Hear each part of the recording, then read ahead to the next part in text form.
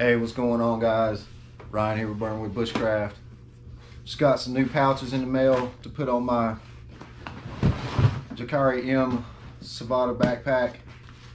These are the vertical pouches. This is the medium size. Savotta. Got these from Canadian Outdoor Equipment, and they were here in 3 days, surprisingly. These pouches sell for about 48 bucks US dollars a piece, but they're worth it. They're made out of high quality bomb-proof material, just like this backpack. All the Savotta's gear is excellent, excelente. I think it's 1000D Cordura, I could be wrong, but got rows of molle on the back, and they're spaced out wide. So after you get this attached to your backpack, you have space behind so you can slide your axe or hatchet or saw down in there. So I got 2 of these. These are pretty large pouches, and the reason why I bought them is because I needed more room here.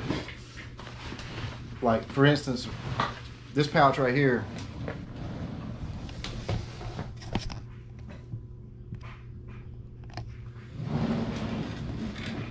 just to show you, this pouch right here is, I think these are Fox Outdoor or Fox Tactical, just like canteen pouches or whatever. But in here I have my canteen and the cup. It's hard to get the cup out. It's hard to get it in and out with the handles and everything.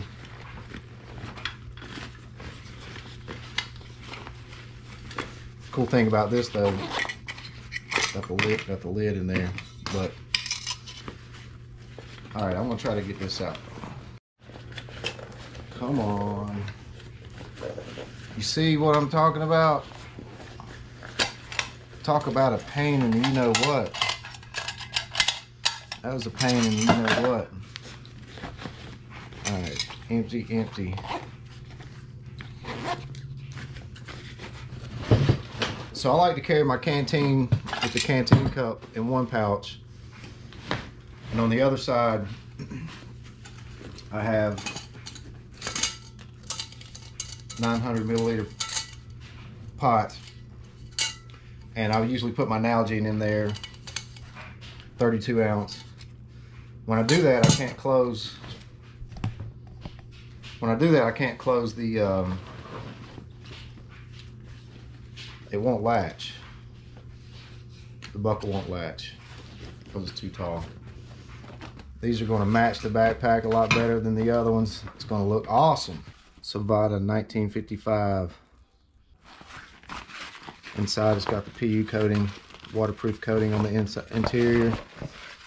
You have a drain hole in the very bottom. Just a simple pouch, man. Large capacity. These are these are the medium-sized pouches. Got your tag right there saying Savotta vertical pouch M green. I think you can get this in green and black, but yeah. I used to use a Kydex sheath on this hatchet, but I bought this leather one because the Kydex sheath was so big it wouldn't go down in this little pocket right here. So hopefully I can switch back to the Kydex sheath.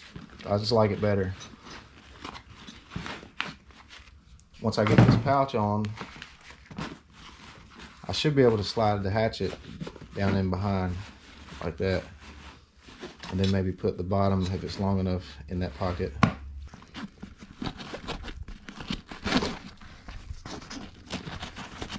Start on the second row, that way they set a little bit lower. Notice these don't have snaps. The molle straps are just rigid. This is a rigid piece right here. And when you get done, you just tuck it back up underneath instead of snap closure, which is pretty cool, I think. Man, it looks so much better already. It matches the freaking backpack. It's beautiful.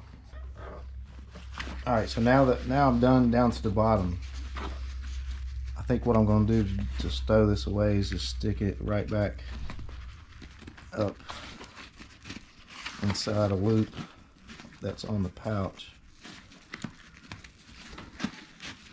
And that's gonna keep it nice and secure.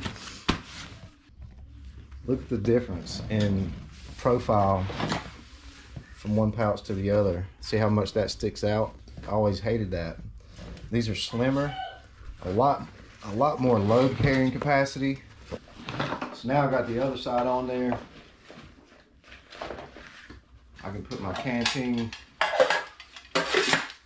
set back together.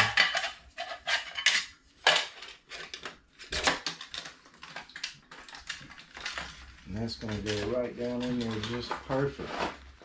So I have a food bag that I keep inside the main compartment, but I always carry a utensil of some sort. This is my sport. This is the food shovel by Vulcan. But yeah, I like the fact of having my utensil. See, I've got plenty of, I've got enough room now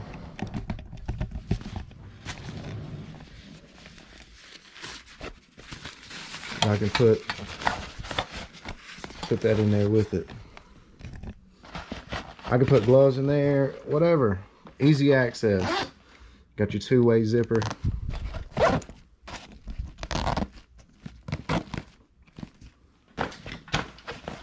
Oh yeah. Well, that's a look at the Savotta vertical pouch, medium size. That's gonna do it for this review. Hope you guys enjoyed, and I'll see you on the next one.